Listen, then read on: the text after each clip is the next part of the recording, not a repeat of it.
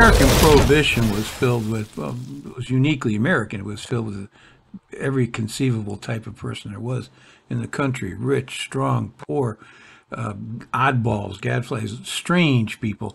One of the stranger people is this guy, Hughie McLoon of Philadelphia. What a great name for him. McLoon, a reporter wrote, was a cripple who basked in the shadow of the strong, who lived in a heaven of his own consequences. Hughie was a hunchback with sharp Irish features, eyes that darted this way and that, and no conscience. No conscience? I don't know about that. But anyway, he worked as a copy boy for the sports department at a newspaper, the Philadelphia Evening Ledger. As a result of an accident when he was a boy, he was left dwarfed and hunchback. He was, and this is again a quote, so crippled he could barely walk. At his best weight, he weighed around maybe 80 pounds.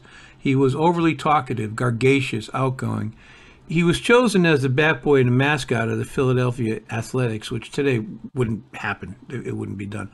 And although the team finished last in the end of the seasons, the A's rubbed his hump, and for good luck.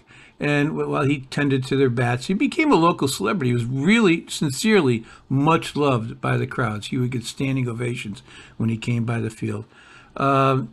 People would stand up. They'd want to get their photo with him. He was very popular with bootleggers and gunmen. They just liked having him around. So just after World War I, Max Bobo Hoff, the reason they called Hoff Bobo was he was always crying poverty. He was wealthy beyond, and very mean guy. He was the head of the Philadelphia gangs, sort of. So Hughie McLoon announces he's going to quit his job and he's going to go on Bobo Hoff's payroll. Can you imagine there was a time when you could say that? I'm going to quit my legitimate job and go to work for a bootlegger. A reporter said, so caution said, I don't think you should do that. And McHugh said, look, I get $20 a week here. I ain't got no education. So where do I go on a paper? Bobo's going to give me a yard a week. I think that's 100. I don't have to puck a rod, and I'm too little for rough stuff. 100 a week is a lot of dough, and crooked hacks don't live anyway. Okay. Although he was little, more than the gang's mascot, I mean, it's probably all he was. He thought he was Bobo Hoff's right-hand man, and Bobo loved taking him out and buying him wonderful clothes. He was always in. Both of them were impeccably dressed, and they carried a cane with an onyx top and so forth. Bobo loved women, and so McLoon always had a tall, lean blonde with him, if you could believe this. And he would go to the finest restaurants, and he'd call the reporters and say, look, I'm here with a tall blonde, come and get my photos. They loved it.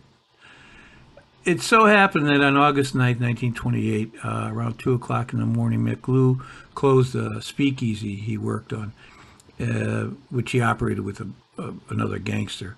There had been an outbreak of a gang war in Philadelphia in the weeks that had passed.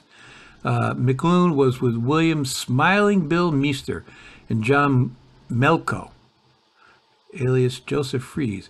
They were local bootleg figures who were with Mickey Duffy. They were walking down 10th Street, and they stopped at a corner to talk. A sedan comes by filled with people and opens up a burst of guns, and they let loose. And McLoon was shot right in the face, the neck, and the chest.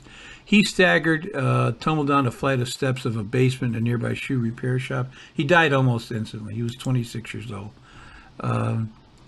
The men later claimed they got word out it was a mistake, and it probably was. They probably weren't intending to shoot him at all, but rather were more than probably trying to shoot Mickey Duffy's guys.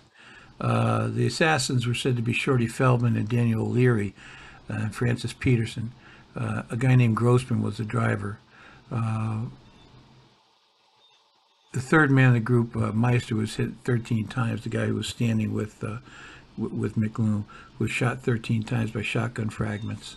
To this day, no one knows. It's an unsolved murder. It did touch off a huge grand jury investigation that uncovered corruption of bootleggers and the city hall. Hughie McLoon's body laid in state, really, in South Philadelphia.